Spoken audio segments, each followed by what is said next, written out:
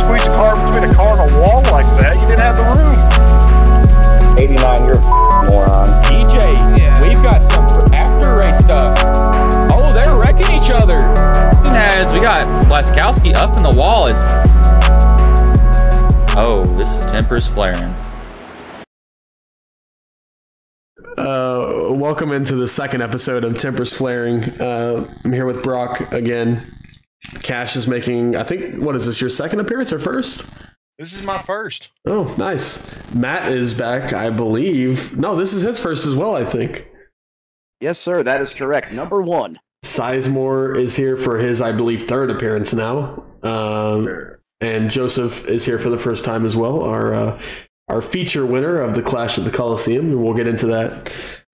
Just going to go ahead and go over the stats real quick from the Clash, and then we can talk about it. So for the first heat, we had Cliff Corvo actually winning the race with 5 laps led, and he had the fastest lap of the race with a 14.2. Matt Metler finishing in second, obviously here, finished with 7 laps led, and third was Chris Zofield. I think the biggest surprise with 28 laps led in that race. An incident between Metler and Zofield on the final lap through the final 2 corners is what gave Cliff the win. So it was pretty cool to see. Anybody's opinions on how that heat race went? Matt was in it to win it. I was going to say, Matt, I loved the final move at the end of the race. It was probably my favorite thing to watch that whole stream. Look, it really wasn't a move. It was more of a motivational gesture. I mean, Schofield, he's my old teammate over there at Sabanovsky Racing. And I was just pumping him up, and kind of got in there a little too hot, didn't give enough break and kind of, knocked them out of the way and gave Cliff the win. But Schofield had a great run in that race, and he was pretty quick. Found the AJ Allmendinger of our league. You got to be somebody, right? Yeah, and I'm not gonna lie, Allmendinger is a pretty good guy to be. He's a little short, but he's got a big personality, so it's it's pretty cool to see Metler getting into that role as he's getting better and progressing. So, the heat was very exciting. Like I said, a short race. The surprise for me was definitely Zofield leading those 28 laps. I think that surprised a few people, me included. They all three ended up moving on to the feature. The feature included 12 cautions, which was kind of the theme of the race, but you kind of expect that with the track like the Clash at the LA Coliseum. Joseph Grijalva, I believe that's how you say it, right? If you could correct me. Okay, cool. Awesome. 20 laps led for him. I believe there was 88 laps ran in the race, so a little under a quarter of the race led. Chris D. Wheeler coming in second, very strong run for him. And then I think we saw Jonathan Cogswell having a good race, and he did in fact finish third in that one. We'll look at the notable finishes here. Unfortunately, Thomas Fisher's not here, but the rookies had a really good Clash race. Thomas Fisher finished fourth with 15 laps led. Austin Wheeler, unable to make it tonight, finished sixth. And Ryan Gomes finished seventh, had the most laps led in the Clash at 28. It was pretty cool to see that. And then, unfortunately, we had the incident between DJ Daniel and Thomas Fisher on the lap 71 restart. That kind of shuffled them back towards the back. Fisher restarting first, DJ restarting third, going for a gap, as Ayrton Senna said, if you don't go for the gap, then you're not a racer, and he did. And a little incident there between my driver and Ryan Sizemore's driver. But besides all of that, guys, what was y'all's opinion on the Clash as a whole? I just want to, even though I won, it was pretty lucky. I think it was top 3, top 5 at best, from my standpoint. But if it went under green, it was fun. I just don't think we're able to run it like most leagues. It's just the nature of that track. I would have rather finished 5th, but ran an actual race at Daytona or Charlotte, Vegas, or whatever, something else. But under green, it was fun from my point of view. Yeah, I think it was fun. There was quite a bit of beating and banging and some incidents, but for the most part, like Joseph said, under green, it was a lot of fun. It just showed a lot of people's inexperience with short track racing. You just had a lot of guys being up underneath other drivers that caused a lot of the incidents that happened, instead of guys being, and I get people being excited to race, technically the first race of the season. It was just guys being real overzealous on, trying to dive into the corner, and that's what caused 95% of the incidents from the broadcast booth, where me, Lucas Whitehead, and Chris Smith did the broadcast for it. So, and Matt Nadler was there. My bad, Matt. Oh, you're good, brother. For me, there's nothing NASCAR about the Clash. Call me old school, whatever, and I'm fine with that. But I mean, let's think about where it is first of all. It's at the Coliseum, which was built for the stadium for the Los Angeles Rams, so it's a football stadium. I don't think 3,000 plus race cars, stock cars, have purpose being put inside that place. I mean, I was set for disaster on the start. I had never turned one lap there, and when I got out on the racetrack, I was like, oh my God, I can't think of any other track that races like this. And I think I even mentioned it to Cash.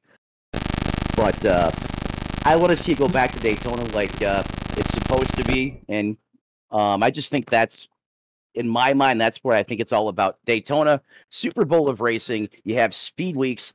Why are we diverting, from that tradition, going all the way out to the West Coast, and go playing NASCAR's version of football / Olympics? Yeah, don't get me started on the medals. That's a whole other topic. But I just like to see, Speed Weeks be, all about, Daytona like it's been, and, getting off a place where you're supposed to be playing croquet at, 9 a.m. with your grandmother. Yeah. As far as Ryan, we'll get to you and I with being the team owners with the two guys involved in the, I guess you could call it the biggest incident of the night, because it was the only thing people talked about after the race in the Discord. Yeah, the lap 71 incident honestly looked just like a hard racing deal to me, but I could see where Fisher was coming from, in the sense where there was initial contact and then more contact after that, after they got out of the corner. I kind of just chalk it up as it's just the racetrack. I don't think you have that any other short track. It's just, this thing is like a quarter mile long, I think. And it's there's like no room. When you hit somebody, you're going to probably end up hitting them again. So yeah, that's fair. Yeah, I guess the thing that stung, so I crew chief for Thomas during that one, and I guess the thing that stung, obviously he came out, and caused the first incident there. And kind of like what Cash was saying, just being a little too excited, too ready to go or whatever. Went out and made a mistake, caused the incident. And then that second incident there, he's on the inside on the exit there, and the 22 gets loose on the exit, and when the car's nose is pouring towards the inside wall and there's a car there, it's bound to make contact. So that got him, and so that was twice he had to come back from the back, right? And so drove himself through it twice, and then gets into second place, makes the pass on DJ on the outside, and drives off. And then we had 2 or 3 cautions after that, where after he got through 1 and 2, he was driving off and putting several car links between anyone. And here we were, I think, with 12 to go. Like, I was starting to think, like, damn, pending nothing crazy happens, he could win it, right? Yeah. I mean, nobody, after he got through, like I said, on a restart, if he got through 1 and 2, he was pulling away. And, guys battling behind him were just slowing him down, right? So, it was working into his favor. And then that last restart, I remember telling him, I was like, DJ's behind you. That's all you have to say. Typically, any Whitehead racing driver, you could say that a Whitehead racing driver is restarting behind you. It's not going to be pretty. Just hold on. So I'm like, DJ's behind you. And he's like, oh, it's all right. It's all right. And I'm like, all right. I was like, well, and so we expected contact, right? But what we expected was like maybe on the white flag lap, right? Yeah. But when we took 10 to go, we came off on the start there, right, went into turn 1, and then boom, So just a lot of frustration, really, more than anything. Yeah. Like you said, I think it's just racing, and it's a product of the track we're racing at. Right. Yeah, and to kind of build off what you're saying, Ryan, about DJ being behind him, I know Fisher was driving a little aggressive, and DJ's known to be a very aggressive driver in this league. And in the broadcast booth, we were sitting there saying, they made contact. Drivers have a short mind and looking for revenge as soon as they can get it. And as soon as that green flag dropped for that restart, DJ was using his bumper to push poor Fisher along the way. And I guess that's where the drama kind of stems from. Yeah, it is. Yeah. Because, I mean, outside looking in, if you didn't go back watch the replay, you just saw it from the angle we had on the broadcast. it kind of looked like DJ wrecked him on purpose, trying to get back at him. But I think it was just them trying to fit too many cars through a slim turn. Yeah. And that was our thing too. We never once thought that DJ wrecked him on purpose. That never crossed our mind. We thought that just from our opinion and standpoint, it was just shitty, right? Just locked it up or went in too heavy, whatever it is, right? But like Trey said, that's a product of the track we're racing on. But no, we never thought it was intentional. Not once. We never thought it was intentional. And outside of that, DJ had reached out to Thomas, I believe, last night, maybe, to try, talking things over. So that's the cool thing about the Clash is it is a non-points race, and even if it were like Daytona or Charlotte or something like that, it's something that like this shit can play out now, and you can learn a lot about yourself and the others. And then when it comes time to do the points racing, you can remember those things and remember where that aggression can get you in trouble and where it can help you. Yep. And to kind of piggyback off of that, Joseph, we'll start with you since obviously you won the race. How did the track drive for you? I know you had a pretty strong run and ended up being able to be there at the end when that incident happened to take the lead. I just wanted to hear your opinion on how things went on the track. Yeah. As we win, I think I started figuring it out to get a good, like I said, top 3, top 5, a good finish even after the early wreck when I think Fisher went 3 wide and we squeezed together. Yep. And then somebody hit somebody and there was a car in my way off of 4, so I got stuck in the back. And then just wrecks, like I said, it's pretty lucky. I avoided the rest of the wrecks through the night. And when we did go green, all I really did is just send the brake bias all the way to the rear. Yep. So I can drive in hard and brake hard to kick the car around. It's usually my go-to for short tracks. So I'm like, well, I'll just do it again and see what happens. And sure enough, it worked. Lucky for us, this car is pretty planted. It turns like a GT car. It races like a road car. So it can you can really get in those corners and coast them around. But as we went on, I started figuring it out. It was going pretty good. I mean, don't get me wrong. I like the track. If we went green, a handful of cautions, I mean, that would have been a blast. I would venture to say it's better than Daytona. I hate plate racing with a passion. I hate it so much. I'd rather do this all night than plate race. But that's just me because I have shitty luck with help at plate races. But it was a good track when we went green. I just wish a little more green flag racing would have been nice. Yeah, I think for those of us that were watching the race, I think that's what we wished for was more green flag racing with 12 cautions, 88 laps ran. I think over 2/3 of the race was run under caution. Can't remember off the top of my head, but yeah, it did look like when you had 2 or 3 laps going, there was guys that were getting more comfortable sending it deeper into the corner and being able to make passes and kind of nudge people, not really move them, but kind of nudge them and do whatever they could. But we'll go through the list now. Actually, we'll go through each individual person. I just want to know what who surprised you the most with either their finish or their performance. Brock, we'll go with you first. Yeah, I'm going to say Thomas. I didn't really expect him to go into that race and be that aggressive. Obviously, we've seen him go wide on lap 1 and it didn't work, but he figured it out. Like Ryan said, drove through the field two or three times and got up there. Even after him and DJ's incident, he still got up there and I think finished like top 10. So that really surprised me a lot. Yeah, Fisher finished 4th. Like I said, he did lead 15 out of the 88 laps, which is a pretty significant amount if you're not able to make the passes like you normally could on an intermediate track for him. So, Cash, who was your most surprising performer? I'm going to have to say Fisher as well. I mean, he started off, a little aggressive, not being patient, and it cost him spots just like it would on any other track. But he battled back through it. He kind of leveled out, started backing up his corners a little bit more, not trying to battle everybody out there on the track, just the guy next to him. And, I mean, the results showed for that. I mean, he raced a very good race. Yeah, I do agree with that. He did look pretty strong. I definitely underestimated his oval performance, and I don't know if you could really count this one as like a normal short track, but it looked pretty surprising to me. So, Medler, who is your most surprising performer?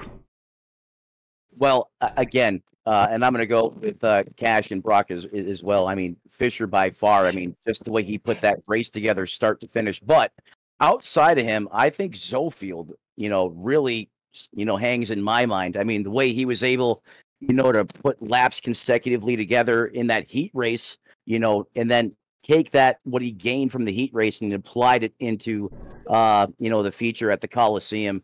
I just think he really put on a great performance there for his team, and was able to get him some self-confidence early. And I want to see if this carries over into, Speed Weeks here this upcoming week. But Zofield was definitely one that I thought overperformed or did much better than what I thought he would do out there.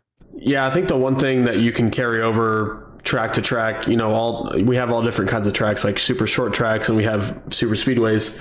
You can't really carry a lot over through each track, but one thing that you can carry over is consistency. And I believe Zofield showed a lot of consistency in that heat race. Yep. And I can't wait to see what he does at Daytona. So for me, the most surprising performance, obviously, you could say Fisher with him being a rookie, but I'm not going to copy everybody. I'm actually going to go with rookie Ryan Gomes.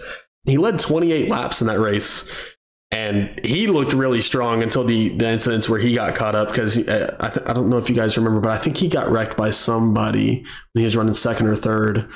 I believe it was when Fisher was actually leading the race. I mean, he just looked unreal to me, and I can't wait to see what he does, not just Daytona, but like the rest of the season. So, I mean, he might be the one to upset my Rookie of the Year pick. So, Ryan, go ahead and pick your most surprising performer. I would like to say Thomas, because it did surprise me too. I didn't expect him to. Well, I expected mistakes. I expected things to be rough, right? Yep. And that's how it started. And I thought everything was on par, but he truly surprised me with what he did after that. Coming from the back so many times and being able to do what he did, it really did surprise me. But another one, honestly, is Austin Wheeler. I'm pretty sure he sat on the pole. I can't remember who sat on the pole, but he did finish sixth. Yeah, he had super fast lap times in the practice session.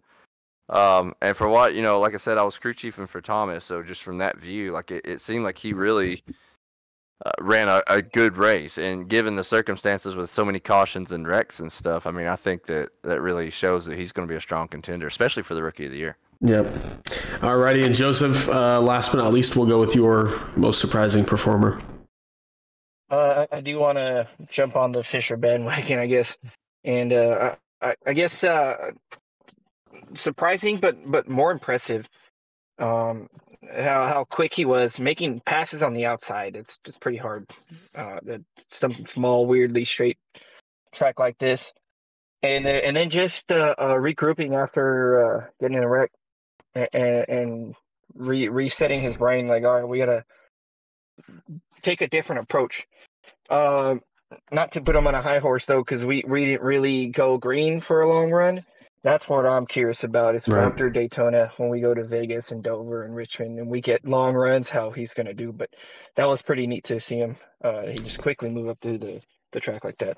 Yeah, Vegas is a track that I'm really looking forward to, not just because I did really well in Vegas last year, but I believe we had one caution in that race, and it was 150 some odd lap green flag run that we went on, 2 or 3 pit stops that people had to go through. I mean, people were making mistakes on pit stops, not pit stalls, but I guess you could say getting into their pit stall. It's like the Daytona race last season, if I remember correctly. Like, we went 3/4 of the way through that race, true. Not Yeah. a caution, or maybe one caution, and I think the next 2 or 3 races after that, we hardly had any cautions. Yeah, so the beginning of the season was kind of odd. This league has proved that we can run green flag laps. We just got to get it figured out. So, yeah, I think the Vegas one was somebody spun coming out of pit road. So yeah, it was pressure. Spinning into pit road one to Yeah, and I think the same thing at Daytona. I think somebody clipped the apron and spun and got stuck on the banking. So. Yep. All right. Well, we'll kind of piggyback off of what we were saying a moment ago about the LA Coliseum and if we should continue the clash at this race. I don't know if I've seen a track more deserving than Daytona, because like Mettler said, like Speed Weeks is always Daytona. It's Daytona this. Like, we've got the Shootout coming up this week, which we'll talk about. Like, it's supposed to be strictly Daytona until we get to week 2 of the season. And then they kind of we've made the jump to the LA Coliseum, and I don't know how this race would affect Hubka's decision on if it stays or goes somewhere else, but I just want to know your opinions on it and where you think it actually should be. So we'll go with Brock first. Yeah, Daytona. It's just where it has been. Even whenever I was growing up, I was always at Daytona, and I don't think it should be at the LA Coliseum. It's not a real racetrack. It's just something that they lay down in a couple of months, and they pay too much money, and it doesn't produce the good racing Daytona did. Yeah. Cash, what about you? I get what they're trying to do with the LA Coliseum. They're trying to branch out to get more viewers from that side of the country, because NASCAR is generally a more southern region sport. I mean, always has been. But I mean, you can go back to Daytona. I mean, I'm totally okay with that. I mean, like everybody else, that's what I grew up watching. That's what I grew up loving. But I mean, if they're wanting to run a different track in Daytona, maybe go to like North Wilkesboro, something like that, if they're wanting to keep it a short track.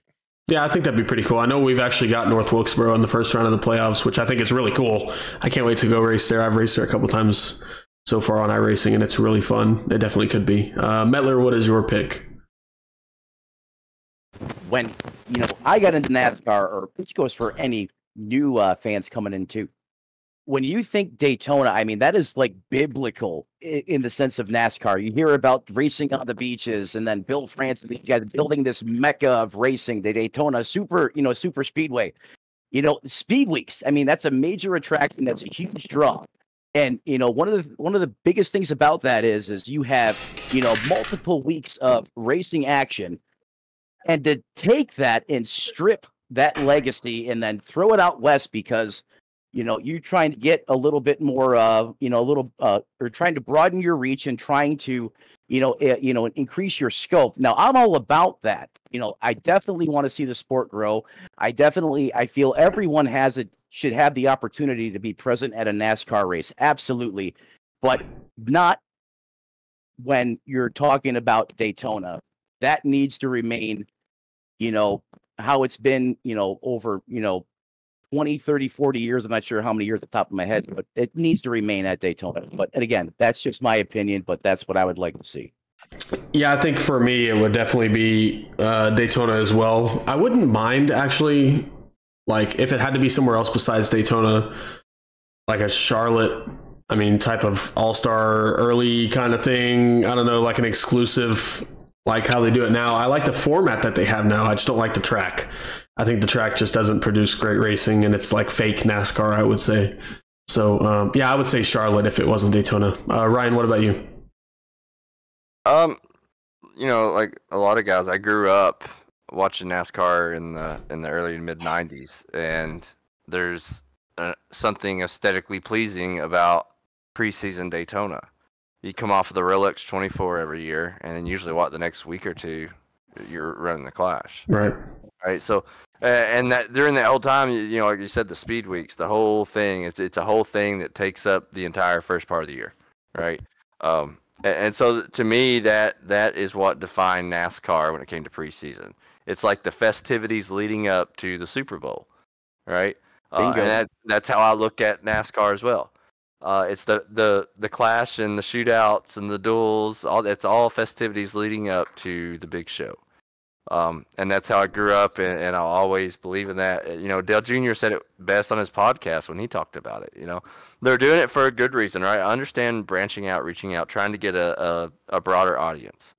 But I also think that when NASCAR listens to NASCAR fans is when NASCAR starts making mistakes, because NASCAR fans are the most toxic fan base in all sports history. And I think that the idea of branching out and trying to grab a new fan base and get more worldwide, as you would say, is great, but ruining the racing product while trying to chase that is not going to gain fans, right? The people going to the Clash are going for the music, right? They're going for the artists that are performing there. You can watch when they, the stands, they got plenty of people there, but during the racing, where's everybody looking? They're not even paying attention to the race. Yeah. Right? People's going to the concession stands during the race and then being attentive during the halftime concert show, as you'd call it. So to me, that's just, I'm fine with it. I was fine with it the first year. It's something new. I'm fine with that. That's cool. I would like to see it go back to Daytona, but if not, I think using some of the old historical NASCAR tracks, I think would be, in my opinion, the coolest way to go about the Clash moving forward if they didn't keep it at Daytona. So Wilkesboro, Rockingham, stuff like that. The old traditional tracks. If they wanted to implement something new with the Clash, I think it should be something like that. Yep. And Joseph, what about you? Your thoughts on the Clash, where it is and where it should be?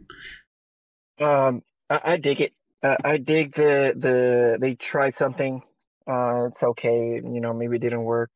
I think they should move it around. Go to Daytona, then go somewhere else. Go to Charlotte, go to Vegas, go to Dover. Just try other places, or do it somewhere else. Daytona tradition, I get it. Like everybody, I grew up. I'm 31. I grew up racing, watching racing. The earliest race I can remember was when I was 4, watching Jeff Gordon on a big tube TV racing around. And Daytona back in the day, my biggest deal with plate racing in general is back in the day, they didn't need to rely on people so much. I didn't need to have a drafting partner. I didn't need to have someone to push me, right? That's how it was back then. Now the cars are so equal, they suck up so well, the bumpers line up better now, and I need that help coming off. And it to me, that's not racing, in my opinion. I shouldn't have to rely on someone so I can win a race. It should be just me and my team. I need you to push me to pass that guy. And we're freight training around the top of the racetrack or the bottom, whoever's leading. Like, that's not racing to me. We should have a good run like Vegas. It'll spread out. I'm taking care of my car and whatever. And that's how it should be, in my opinion. And that's why I think they should move it around and get those intermediate tracks in play. Hell, try a road course. Road racing's fun too. A lot of people like it.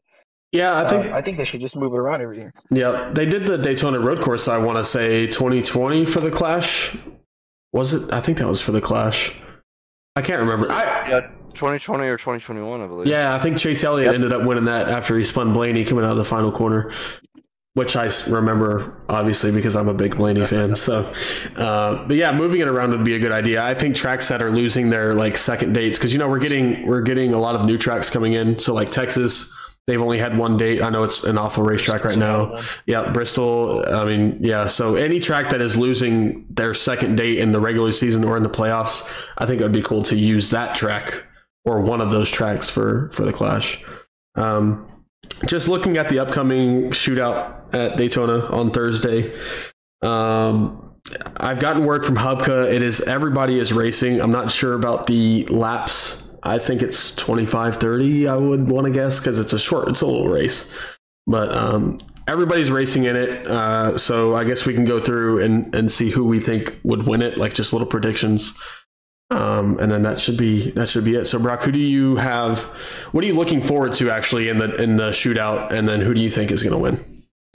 Yeah, I'm looking forward to learn how the car drives. We haven't got to try the. We don't know how it does in the draft. Obviously, we qualify. That's way different than what the race setup is probably going to be like. So I'd like to learn and see how the car sucks up and how the top line runs.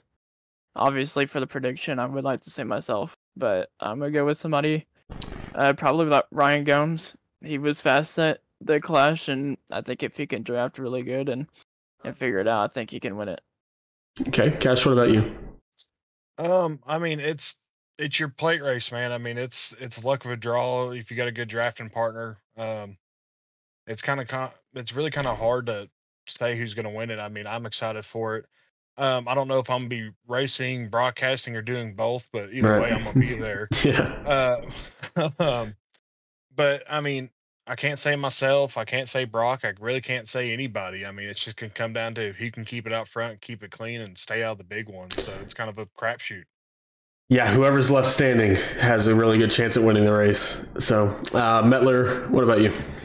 I agree with Cash 100%. Plate racing that's the great equalizer. If you put a trailer in the infield, you can legitimately go out there on the track and win the race. As far as who I think is going to, shine through and perform well, I think the 96 is going to be really strong. He showed a lot of poise, patience in plate races, especially last year, knows how to put himself in contention, use the draft. But what I'm concerned about is, especially for me, because big manufacturer change, coming over from Sebanovsky into a Toyota, having very limited seat time in Toyotas in pack situations. And then not only that, the big wild card here is the setup. What is that going to be like? Because we don't know. Yeah. So I'm going to use this Clash for every little bit of, for every ounce of track time I can get. I just want to be able to go out there and learn and figure out what my car is going to do, and then apply that, in the duels and so forth. Yeah, like you said, if you put a trailer in the infield, you have a chance to win the race. And I truly feel like with this field, anybody can win. So picking the winner is like winning the lottery, I guess. I'm going to actually go out on a limb, and I think I'm going to pick Austin Wheeler just because of how well he raced during the fundraiser colon cancer awareness race. But the thing I'm looking forward to the most is getting on track with all the new guys and seeing how they race. I think I'm going to take the shootout and the duels next week as a figuring out point on how I'm going to race the big race. I would just look at these as practices just to see how everybody's racing. Because, I mean, Cash, you could race differently this year than you did last year, and vice versa. I could race differently this year than I did last year, have a different mindset. So just kind of feeling out these next couple of weeks up to the big Daytona race. Ryan, what about you? I think with the Clash, the biggest thing that separates it from like the big Daytona race is that it is so short. We can all come in with some type of a game plan or a strategy for the big Daytona race, right? We get a fast repair, we can plan for getting junked at least once, right? Being able to fix it and come back. And I guess we're going to have one in the shootout as well. But I think that with it being so short, you don't really have time to sit back and formulate some type of plan to get to the front. I think it's more of you've really got to take every single run you get, fill every gap you can, because you don't have the time to sit there. You just don't. 30 laps will go by quick. Yep. Very, very quick. So that's what I'm looking forward to the most, is seeing how everyone, evolves to such a short, quick super speedway race like that, because that's not what we usually do. We're usually running 100 laps at it. So that's what I'm thinking out when I think about the race. Prediction wise though, like everyone said, it's hard to pick. And with this style, with it being so quick, it makes it even harder. I can say who can put together a long race at Daytona or Talladega and make it to the end. We have plenty of guys that do it every single season. But again, the aggression and everything, it's non-points race. So all that kind of plays into me not being able to really pick anybody. I'd love to say myself, but again, if you 2 wrecks and that's it. Yep. So I can't make a prediction. There's people I'd love to see win it, but I really honestly can't sit here and say that there's somebody I could pick. Yeah, I think kind of piggybacking off what you're saying, I'm very I know Brock is usually very aggressive about trying to make sure he stays up front no matter what.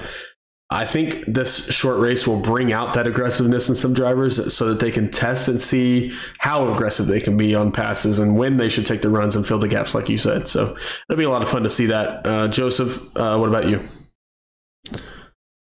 Yeah, just like they said, it's up in the air, at least from my standpoint. Anybody can win it.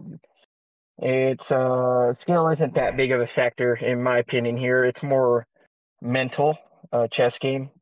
And a lot of luck. Hopefully you don't get wrecked, get turned, or get into somebody else's mess.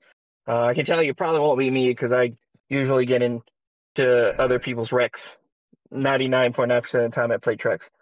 It's just my luck. So they hate me, and that's okay. But anybody can win it. Anybody can win it. I just cannot personally wait till we get past the Daytona weeks. Yeah, we've got a grueling 3 weeks for you then. If that's what you're looking forward to, is week number 2. We've got 3 straight weeks of Daytona coming up. So I am looking forward to it. But I don't know. Like you said, it could be a crapshoot for me all 3 weeks. We'll just have to figure it out. You can do really well in the shootout and the duels, and then just get taken out in the big race, and it meant nothing for those 3 weeks. So. But yeah, that pretty much wraps it up. Appreciate all you guys for coming on. I noticed the 2 webcams that we've got on from Brock and Cash. So hopefully I'll get one here pretty soon. And we're trying to eliminate the stale background of just the Discord images. So I appreciate you guys for doing that. But yeah, we're not going to have a special episode this week. We'll just film again next week and put another episode out next Tuesday after the shootout, and we'll be looking forward to the duels at that point. So be sure to tune into the Ghost Racing Network on YouTube and on Facebook. And like I said, the shootout is this Thursday. Can't wait to be on track with all of you guys. Like Cash said, he's not sure if he'll be just broadcasting or racing or doing both. Not sure with me either. I might hop in the broadcast booth. We'll have to see. So yeah, just check it out this Thursday. It'll be live, I believe, at 8 p.m. Central Time, which would be 9 p.m. Eastern. And yeah, that's pretty much it. So we'll see you guys next Tuesday.